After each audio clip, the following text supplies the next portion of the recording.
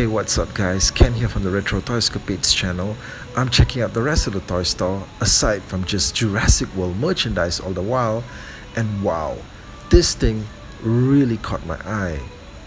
It's the Legends figures from Ant-Man and the Wasp, but specifically that of Lewis and the Ghost.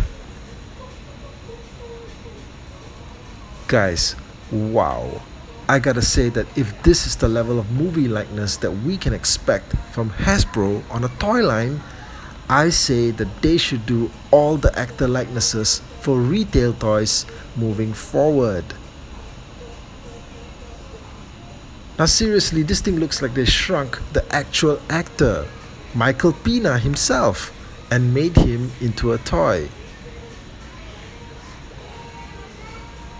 Now the set is just great. It comes with a lot of movie accurate accessories, and the Ghost figure, wow, just on the facial likeness alone, this one gets 11 out of 10.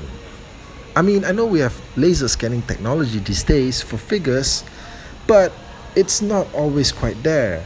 I mean, most of the time it's maybe 70% there, but this one is 101% there.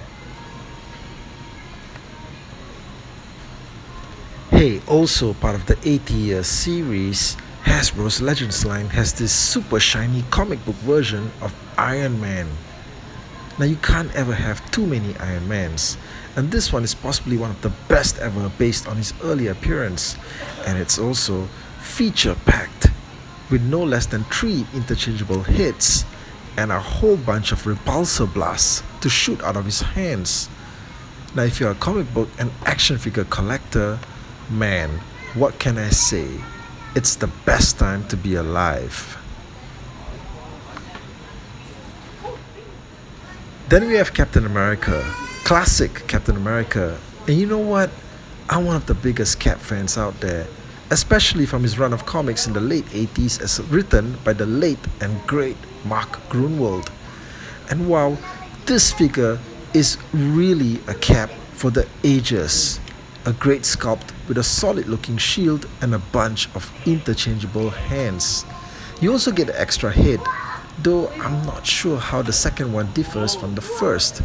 Maybe one is angrier looking. Now what do you guys think? Okay, so now we get to the real showstopper. Well, I mean, second at least to that jaw-dropping Michael Pena figure. So here's the Wolverine and Hulk set. And wow, you know the packaging just can't contain this much excitement. That is a damn good looking first appearance Wolverine figure. And you know what? No matter how many super large figures we've gotten of the Hulk from the Toy Biz days to now, they've never stopped looking breathtaking. I especially love the bright green on the body. Damn man, that's comic book green.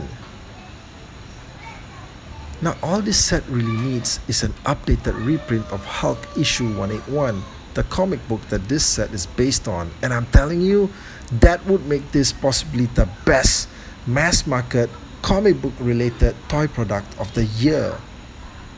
Well, okay, at least for July and August. So that's the video guys. Let me know what you think of it, and let me know as well if you're a Michael Pena fan too. And don't forget to subscribe to the channel. Thank you, and I'll catch you guys again real soon.